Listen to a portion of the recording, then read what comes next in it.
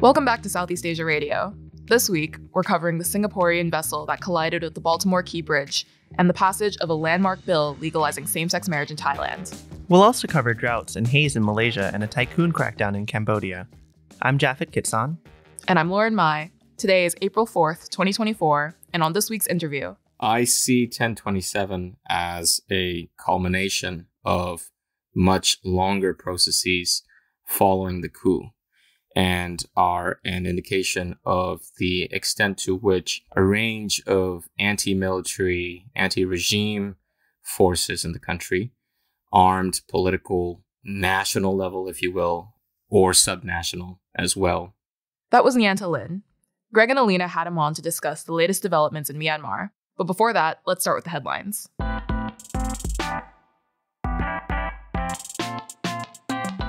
Hi, Japhet. We have a lot on the agenda for today's episode. Yes, we do. For our first story, we'll turn to news that dominated American headlines this past week. Early on Tuesday, March 26th, a cargo ship lost power and collided with the Francis Scott Key Bridge in Baltimore, Maryland, causing it to collapse entirely. Much has already been reported on the tragedy from the American perspective, with at least 6 people presumed dead, several hospitalized, and one of the busiest ports on the East Coast now closed for business. But the vessel, called the Dali, is owned by Singapore-based transport company Grace Ocean and operated by Singapore-based Synergy Marine. The accident attracted attention from officials in the city-state. They'll launch an investigation of the bridge collapse to determine whether any Singaporean laws were broken in the process. Dali is required by Singapore law to comply with both international and Singapore-specific rules, as well as regulations on maritime safety and security, marine environmental protection, and social, living, and working conditions on board. Right. The city-state's Transport Safety Investigation Bureau will also carry out a separate probe to identify lessons to prevent future marine casualties and incidents. Singapore will work closely with the U.S. Coast Guard and agencies to fully support the investigations. All right. Next, we'll cross over to Malaysia, where extreme droughts and air pollution have persisted over the past few days. Droughts in Malaysia's eastern state, Sabah, made worse by old, failing water infrastructure, have caused taps to run dry since mid-February in one district southwest of the state capital, Kota Kinabalu. At the same time, Sabah is experiencing unhealthy levels of air quality amid soaring temperatures. Similarly dangerous air pollution index readings were also measured in Selangor, Pahang in West Malaysia. Malaysia has been particularly impacted by climate catastrophes this year, as the ongoing El Niño weather phenomenon expedited the start of Malaysia's hot and dry season. To read more, I encourage you to check out my piece on transboundary haze for more details. It's a really good piece. But yeah, last week, 47 areas in all states in Malaysia, except for one, were under a heat wave alert. We'll have to keep track on that.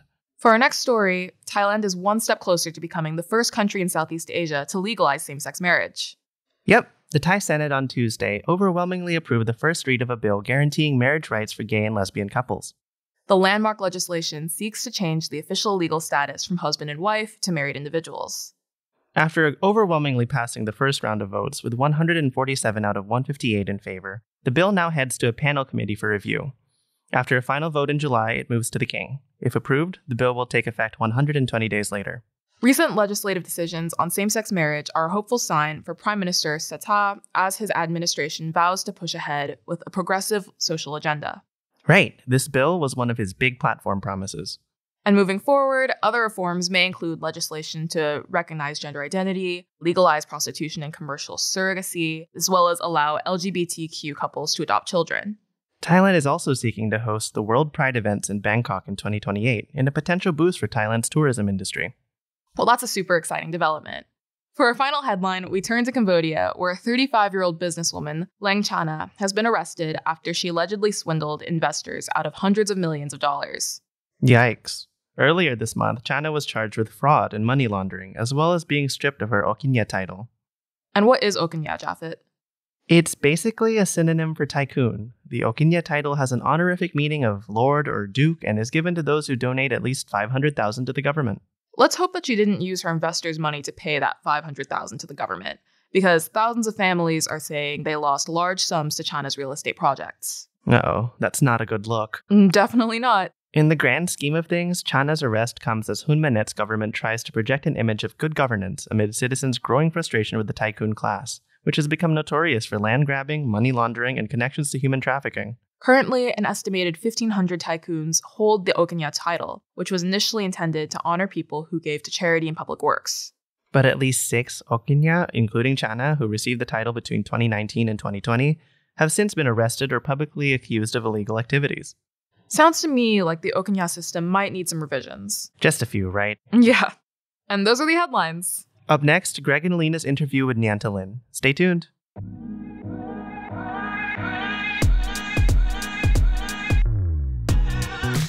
Welcome back to Southeast Asia Radio, everybody. As always, I'm your host, Greg Poling with CSIS, joined by co-host Elina Noor with the Carnegie Endowment. Hey, Elina. Hey, Greg. And today we're joined by Nyantha Lin. Nyantha is the principal for the Anagat Initiative and a longtime consultant, analyst, expert on all things Myanmar. And Nyantha is here to talk to us about an update now more than 3 years after the coup in Myanmar. Nyantha, thanks so much for coming on. Great to be here, Greg. Thank you. So can I ask, for the benefit of the listeners, why don't we just start with some of your background in bona fides? How'd you come to this work, and what have you been doing, particularly since the coup? Great. For the past 15 plus years, I've been working in Myanmar. I worked in government affairs. I ran the office for a regional Southeast Asia focused GR agency. I've worked in agriculture. I've provided advisory services to the public sector and the private sector in the country. And especially following the coup, a lot of my work is on providing analysis and insights to various clientele, supporting any kind of opportunities to promote and facilitate dialogue between domestic stakeholders, and various efforts to push out support as well to various creatives that are still trying to operate inside and outside the country. Can I just ask if Anagat means anything? Yeah, Naga means the future, actually, in Burmese. It came about a few years before the coup when we started, a few friends and myself who have worked in and around the policy space in the country, saw the need to essentially create a forum for both dialogue, thought leadership, bringing in different kinds of domain experts from inside and outside the country through various policy forums, salons, and gatherings. Nyantha, we've been introduced, I think, early in the post-coup period and have exchanged thoughts a few times. I find you to be one of the more insightful and candid voices that I can talk to with a deep network still in country in Myanmar. And we saw each other last a couple weeks ago. I don't recall if this was on Chatham House Rule or off the record, so I'm just going to say we saw each other in Washington. And it was the first time I think we've spoken since Operation 1027 last October, in which we had the Northern Alliance, Brotherhood Alliance of armed ethnic groups. Myanmar launched this somewhat surprising and surprisingly successful offensive that I think many, myself included, feel was a turning point. I mean, it may not have been the thing that will lead to the junta's defeat, but I think for those who continued to hold on to this belief that inevitably the junta would have battlefield victory and return to the status quo ante, that has been shattered in the last few months. How do you assess both the battlefield dynamics and I guess broadly the political situation within the country now, I suppose, 4 months or so after Operation 1027? Great question, Greg.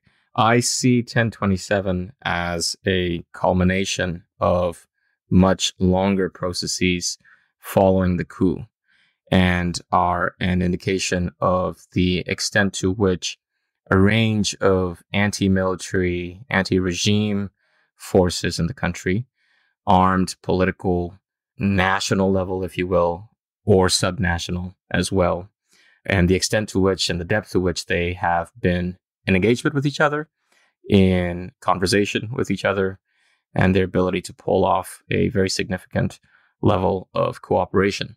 It's also an indication of the extent to which the military has fallen from its former perceived status as the dominant actor, and the extent to which its perceived monopoly on force no longer holds true. So for me, 1027 as an event is significant, and as we've seen in recent weeks, does not look like a one-off. I am still, not to be flippant or anything, but I'm still hung up on the term policy salon that Nyantha you use. It just sounds so elegant. But getting back to the seriousness of our conversation, would you say that 1027 has in fact set in motion the recent development leading up to this forced conscription of young folks in Myanmar, both men and women? It's very hard to assess just what is really going on the ground. And all the reports that we've been seeing, at least in the international media, have pointed to the military just losing quite a significant amount of territory in many places. Are we just reading wishful thoughts about what is really happening in Myanmar? Or are we really seeing some of the benefits that have come to accrue since 1027? That's a great question, Elina. I think if you look at the military, there has been this consistent perception, and primarily because of more exposure over the past decade leading up to the coup, with a particular kind of leadership in the military, and then outside of the military made up of former military senior officers, that suggested this was a much more politically astute, evolving organization. But I think what the coup has triggered is, again, a reversion to its core institutional interests, right? And this has always been a concern for those of us that work in Myanmar, that work on Myanmar. We've never doubted that there was a point where there was a confluence of different interests that suggested the previous generation of leadership within the military was desiring some kind of change, some kind of transition out of direct military rule. But what the coup now shows is that when push comes to shove, they will ultimately revert back to the survival of the military as an organization, as a political and armed actor in the country, above all else. So if you look at the conscription law, it's triggered a whole host of problems for industry, right? And it's not the kind of signal you want to send to your neighbors, to the international community, to indicate that you are willing and able to consider exits or moves away from this current disastrous path. The conscription law, in our understanding from a range of sources, both around the military, around the bureaucratic apparatus at Naypyidaw, suggests that this was an option that was always in play. If we look back at the law, this was a law that was drafted many years ago, actually, under the previous military administration. And it's only being pulled into force under this current commander-in-chief. So it's always been available. And the question is, why are they bringing it into effect now? And ultimately, it's, again, pointing to a regime intent on its own survival, but also pressed in that sense. They have not been able to, again, push back on what is now a nationwide uprising. They have, since 1027, and I would argue even before then, consistently failed to meet a very young, emergent, and inexperienced armed resistance movement that nevertheless has gained ground and has gained experience and has won in very tactical and strategic fashion in different parts of the country, primarily because of the support of more experienced armed actors, the ethnic armed or ethnic revolutionary or ethnic resistance organizations in the country, the terminology depending on who you talk to, but also the sheer willingness, right, of these PDFs, these People's Defense Forces, to truly meet the military in combat. The conscription law then is an attempt to do a few things in my reading.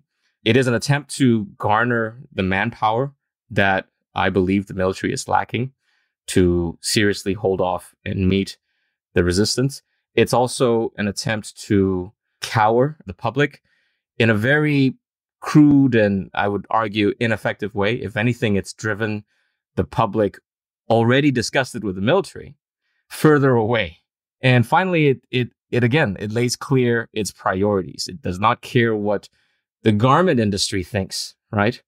Because this is going to drive out whatever remains of Myanmar's labor-intensive industries to escape this potential forced conscription, it's clear that at this point, they are going to prioritize the war. And I'm not so sure in a way that they can do so successfully. Any attempt or any pretense at governance, any pretense at a restoration of stability or some kind of economic certainty in the country is no longer really a concern. Nyantha, obviously developments in the battlefield are moving very quickly. We're recording on March 18th. This won't air until the very beginning of April. So I have no idea what will change in the 2 weeks between now and then. I know something will change, but as we sit here, since Operation 1027, the Myanmar National Democratic Alliance Army, the Kokang, have consolidated control of all the Kokang Special Region under a ceasefire brokered by China.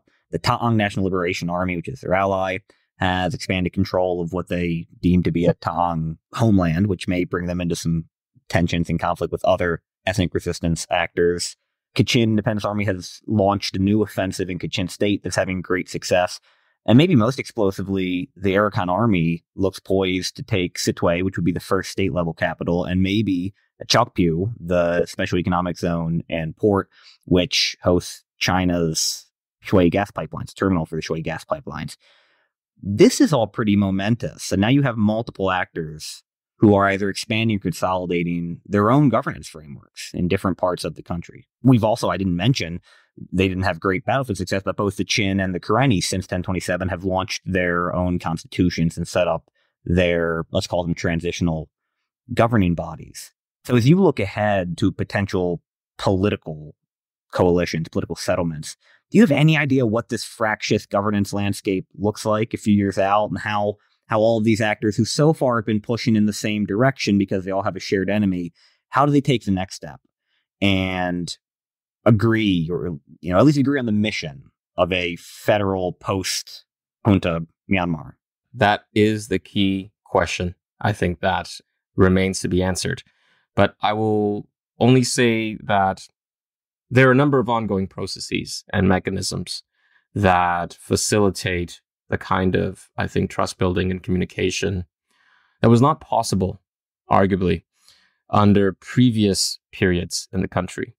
The peace process that we saw for the past decade under two quasi-civilian and then civilian administrations were also unable to truly achieve major breakthroughs aside from a ceasefire agreement with some of the larger groups, but not all. And the reason for that is the political space, I think, for inter-ethnic, inter-actor dialogue has always been constrained. And this is in part because of a military and political strategy by successive military governments and regimes from the center to prevent that kind of space from emerging. During this period, in the post-coup environment, you have seen both emergent platforms for subnational communication, dialogue, even cooperation. You're seeing this in Karenni. You're seeing this maybe a couple of different platforms in Chin, and so on and so forth elsewhere.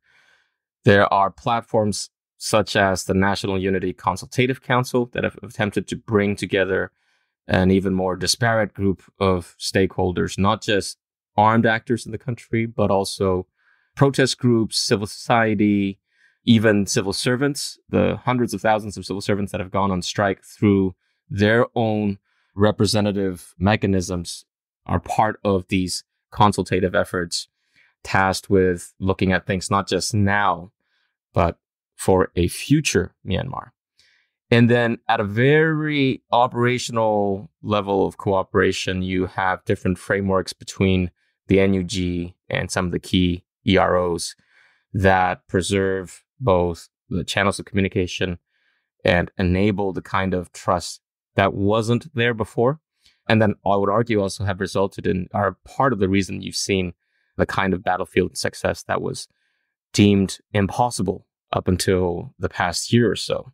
The key thing is that these mechanisms are there, these platforms, these fora are there, and that the key organizations and the key actors preserve the space for that kind of engagement.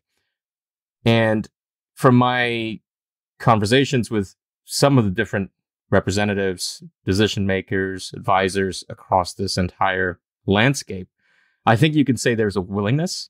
The key thing is that the classic tension is to what extent do the different local level conflicts fit into a countrywide political framework, right? And what I mean by that is in Myanmar, it's not just about the dominant Burma majority and minority groups, the many minority groups that exist across the country, but it's also some of the issues that exist between them as almost a microcosm of what's happening countrywide.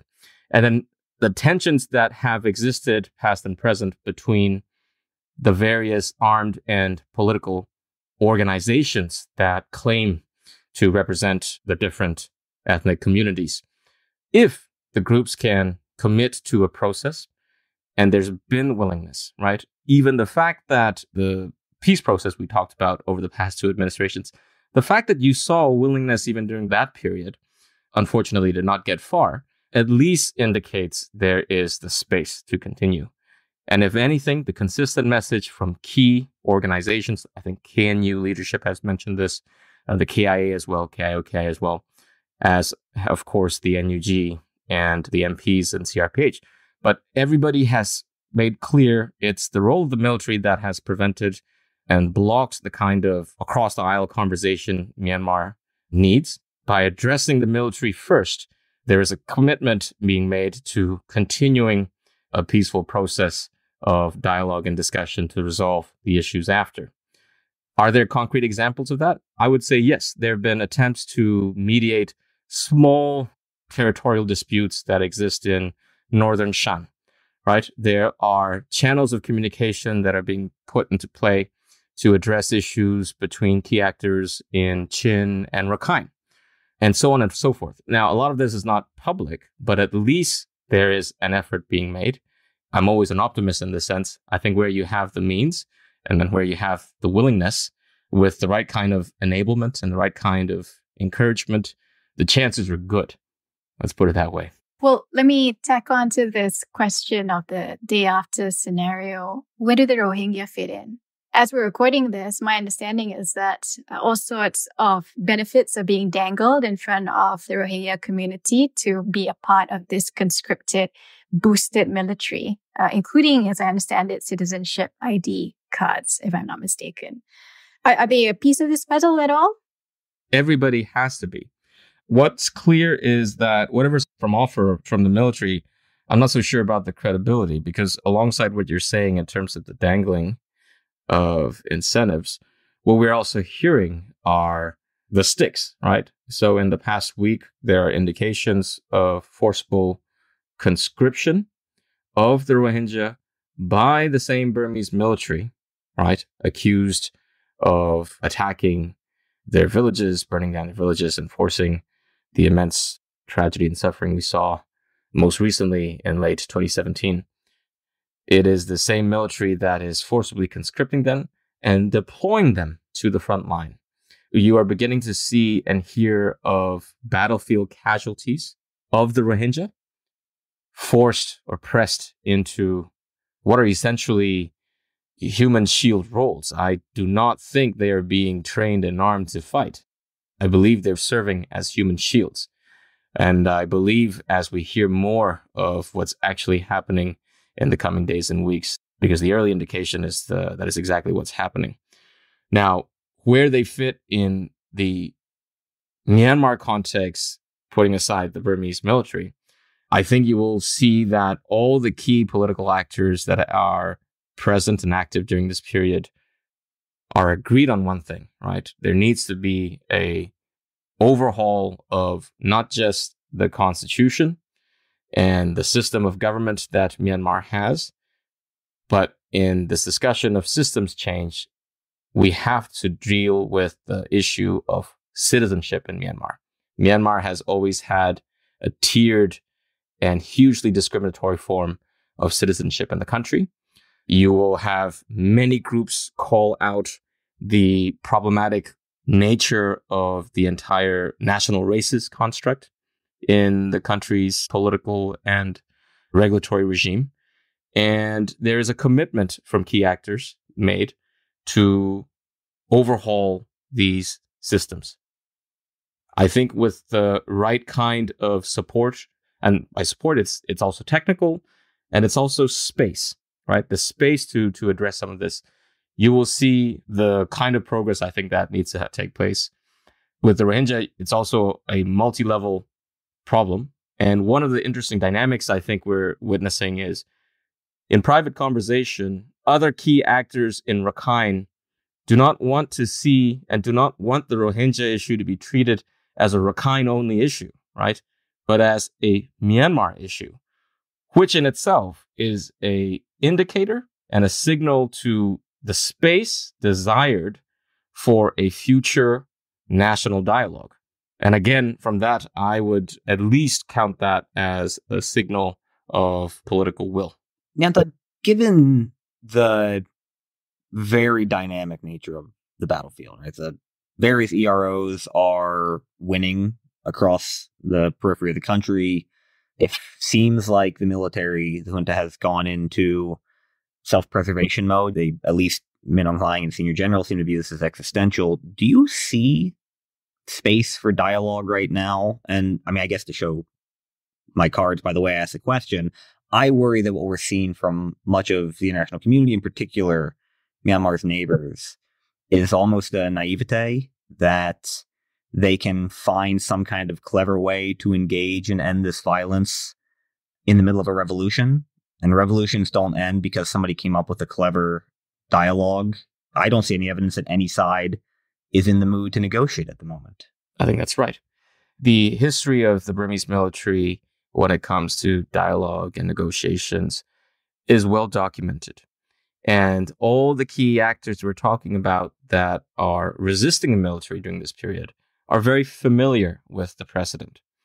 So, in effect, it isn't about ruling out dialogue, but it's about the fact that at the moment there does not seem to be the right kind of signaling, the right kind of willingness, nor the right kind of space. And space, really, I would agree with you, is probably the least problematic part of it. Ultimately, when the commander-in-chief that started the coup, that initiated the coup, that has overseen the disastrous mismanagement or deliberate dismanagement, one can argue, of the country since the coup, and is responsible for the deaths and violence we've seen during this period.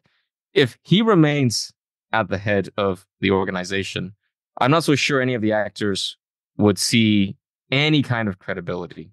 And there's no way to sell it to the public, right, ultimately, in Myanmar, unless there is that kind of leadership change. The one thing I'll say is I think within the military, there is awareness of that. There are reasons to believe at a decision-making or decision-influencing level, there is awareness of that problem. Now, ultimately, it's for the military to figure out how to resolve that issue and the kind of signaling they want to do and the kind of positioning they want to take vis-a-vis other actors. But at that point in time when they are ready, I think there is experience on all sides. And I think there's also familiarity, right, at the level of the international community over the past decade plus before the coup in knowing how to create the right kind of environment and inducements for that kind of dialogue. But at present, it would be difficult to see that taking place until there is that initial first step at a minimum.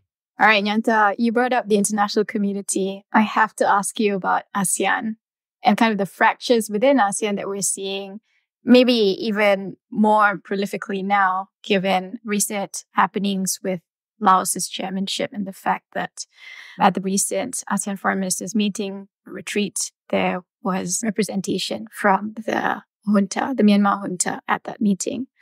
I know there's been a lot of consternation about ASEAN and its role in trying to resolve the crisis. What are your thoughts on this? Do you see any role for ASEAN at all, or are we too far gone? Let's put it this way. I think enough of the other influential powers in the region have at least indicated a desire to see ASEAN remain the main forum during this period. That always creates the space for a return to relevance for ASEAN. But in putting it that way, I'm also saying ASEAN, I think, is clearly made itself irrelevant, has not really been able to undertake anything of note. The framework of the 5-point consensus is there. It's available. Maybe, as we were saying earlier, with the possibility of a shift in the strategic calculus of the military through, at a minimum, a change in leadership of the military, might make the framework, the ASEAN framework, 5-point consensus framework, relevant. But that is not the only factor, I would argue. It is also the member states of ASEAN, when you think about it, that have, in effect, been unable to coordinate action. And we've seen different cliques, different subgroupings, depending on proximity or perceived stakes, essentially override and undermine any chance of a unified ASEAN response. But again, it's there and available if and when ASEAN wants to return to relevance. At the moment, I do not see it. It's so refreshing for me not to be the ASEAN cynic on one of these episodes. But I think that is all the time we have for this week. Let me thank Nyantha so much for taking the time, and Elina, as always, for helping me pilot this thing. And thanks to all of you for listening. We'll be back in a couple weeks with the next episode of Southeast Asia Radio. Thank you, Greg. Thank you, Elina.